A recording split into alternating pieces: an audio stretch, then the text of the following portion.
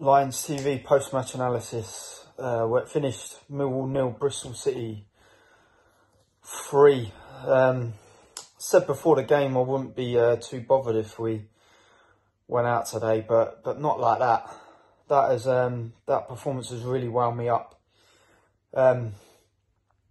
It's weird because I'd say up to and including the second goal, we was actually unlucky. I thought we was actually playing well, first half especially. They get the penalty, can't really argue with that. But maybe if that didn't happen, it would have been a slightly different game, who knows. But after the second goal went in, it was just as if the players went, fuck this, just down tools, forget about it. And there was just nothing there. And I know it's not the league, it's FA Cup and that, but that performance after we went 2-0 down, no heart, no desire, no passion, and it's worrying. Like, how long is this run of no wins at home going to happen? And we're going into a big game Tuesday night against a strong team. I don't know if we're going to get anything out of it. I really don't. But it's just these performances that are really frustrating.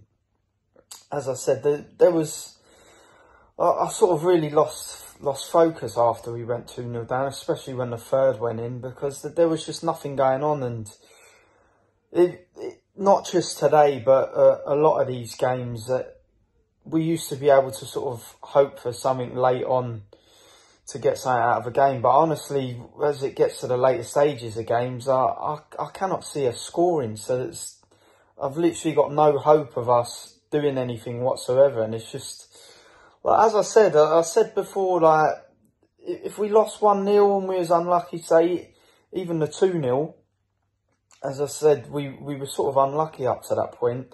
You would have thought, oh, fair enough. But after the second goal went in, it was just, there was no desire, no passion. And that, more than anything, just wound me up. We didn't create anything at all. We didn't look like getting anything from the game. I don't know why it really has bothered me so much today. Even though we would have probably got knocked out in the next round anyway. But yeah, some major changes are needed. He changed a few players around today, but I don't know what the answer is now. Something seriously has to change. We've got to get this home form up and running again. Because yeah, it's not looking good.